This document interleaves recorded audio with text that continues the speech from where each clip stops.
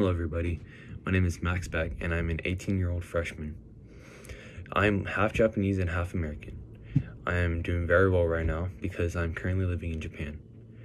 Because I live in Japan with my parents, I'm living rent-free and all I focus on is going to school, going to work, weightlifting, and basketball.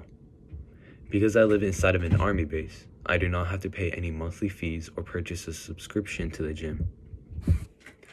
I hope to move back to California within the next few months, definitely by August, because though I am living in a sweet situation right now, I do not have many friends here due to the fact that they all moved to California right around the time I moved to Japan. I currently work at Outback Steakhouse as a waiter, but I hope to become a bartender within the next few months.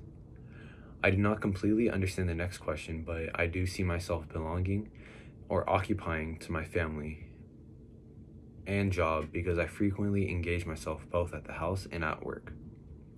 I do not really believe my sense of self and self-expression is facilitated or impeded by my community or anywhere really, because whenever I step out the doorstep, I don't really get backlash by the public or get yelled at.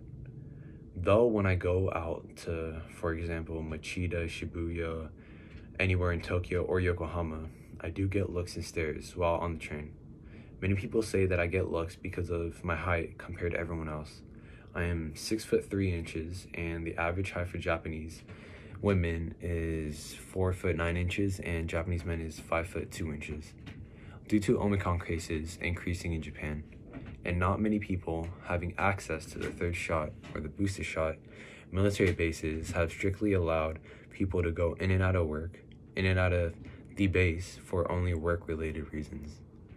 Whenever I am not inside of the army base, people tend to look and stare at me due to the fact that I believe I am half. Goals I have set for myself for this class is to improve on my writing skills, usage of higher level vocabulary, and sentence and essay structuring.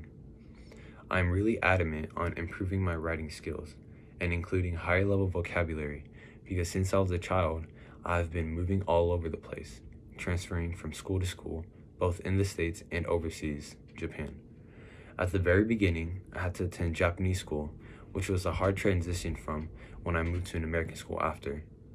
Though difficult, I really enjoyed taking Writing 1 because I believe my writing has improved.